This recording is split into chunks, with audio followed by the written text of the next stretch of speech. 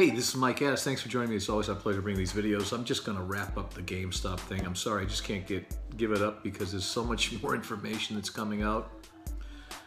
Two big pieces of information today on the Washington Post about all the guys that lost money. I mean, some of these guys lost 10, 20 grand. Some of these guys lost hundreds of thousands of dollars. These are the Wall Street bets guys. I know the big guys on the short end lost like $20 billion. But guess what? That can be replenished.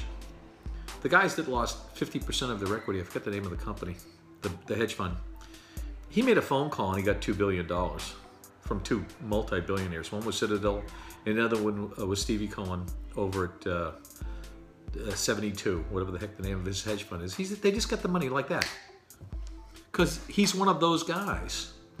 But the guys that lost $200,000 and $300,000 in their whole bankroll just by following a mem, I think they call it mems. I'm still not sure exactly what a mem is, but it's like going to Las Vegas. I lived in Las Vegas. I never played cards. Never really was much of a gambler. I own stocks, and I have taken a lot of risks, and I've lost millions of dollars, but I consider them to be somewhat, risks that I took based on some kind of a formula, not just because they wanted to jump in.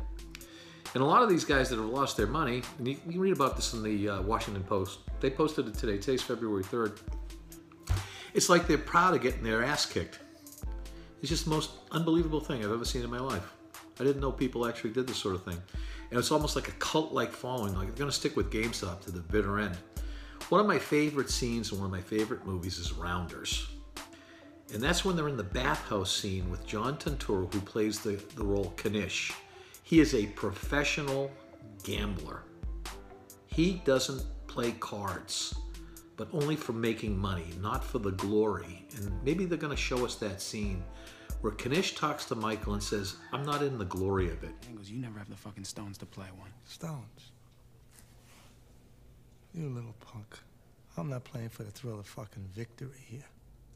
I will rent, alimony, child support.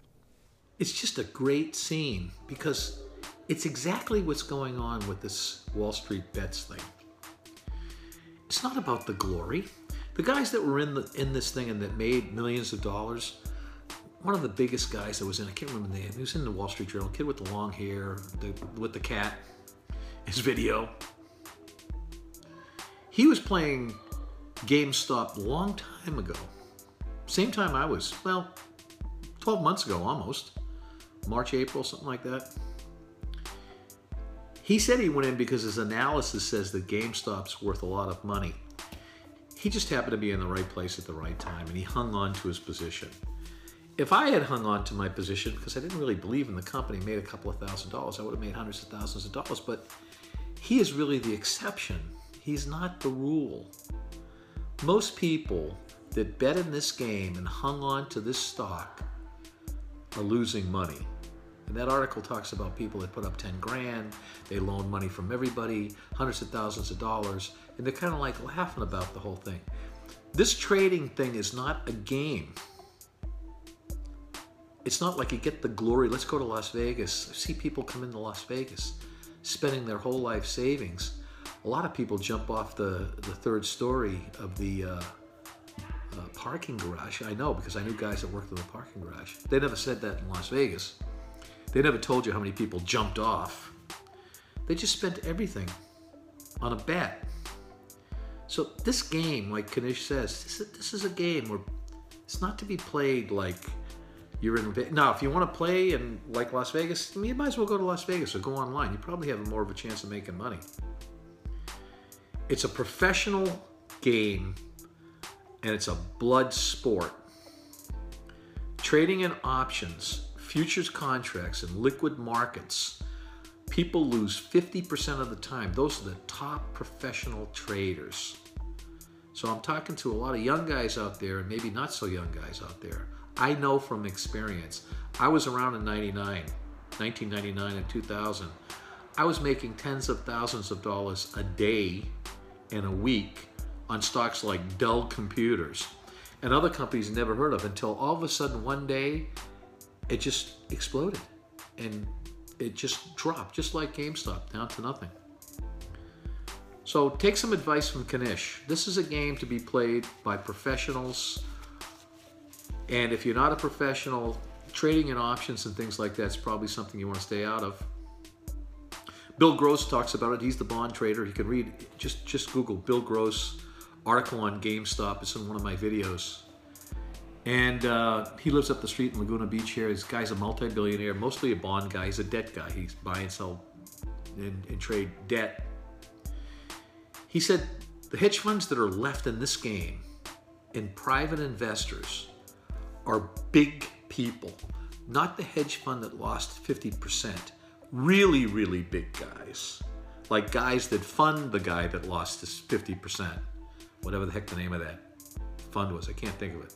He said, and then there were individual investors, like guys that are worth hundreds of millions of dollars.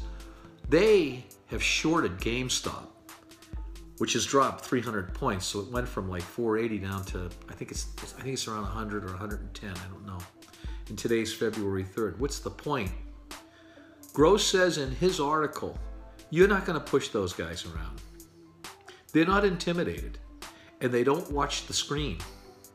So you're watching that screen, watching your money evaporate as it falls down, or that you're a millionaire overnight as it goes up. But those guys don't even look at it. They know that GameStop is not worth anywhere near $100. Forget about $300 or $400 or $500, and they don't give a crap. They have steel cojones, and they're going to hang in there and watch everybody fall apart, and they're going to collect. They're professionals, just like professional gamblers like Kanish. This is Mike Addis. Thanks for joining me. I hopefully will not be saying anything more about GameStop, but as it evolves, more and more information is going to come out. The United States government, the Federal Reserve, big Wall Street banks like JP Morgan Chase, and huge hedge funds like Citadel, they are investing pension funds, the police pension funds, the teachers' pension funds. So when a hedge fund loses money, they're losing money for regular, everyday people, not gambler type people. The United States government's not going to allow that to happen if they have any say at all. So as far as regulation is concerned, they're going to jump in and protect the big banks. That's their job, is to protect the big banks. Me, I'm very happy to see the little guy beat the crap out of the big guy. I'm always rooting for the underdog no matter what. This is Mike Addis. Thanks for joining me on the GameStop trip. It is now over as far as I'm concerned. I think you'll probably see spike up as people hang on and try to claw their way up. And they're going to see it drop down again. I don't know where we're going to end up, but we'll find out in the future. Once again, thanks for joining me on this YouTube channel. I really appreciate your comments. Subscribe. Don't forget to hit the subscriber button. I love comments. I answer all the comments. See you on the next video.